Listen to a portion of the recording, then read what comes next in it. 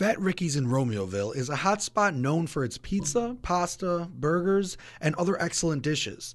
Their current location is a repurposed hot dog joint, but owner Rick DePago would like the feel of his restaurant to change.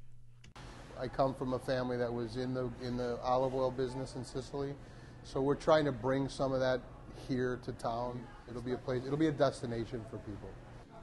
With the need evident in this community for a grocery store and an updated location to a staple like Fat Ricky's, Rick and the village worked hand in hand to create a new multi-use building to house both Fat Ricky's and the new Italian grocer that Rick himself came up with, Franconi's.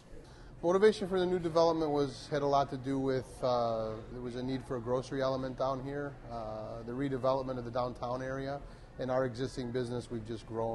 We've outgrown the space.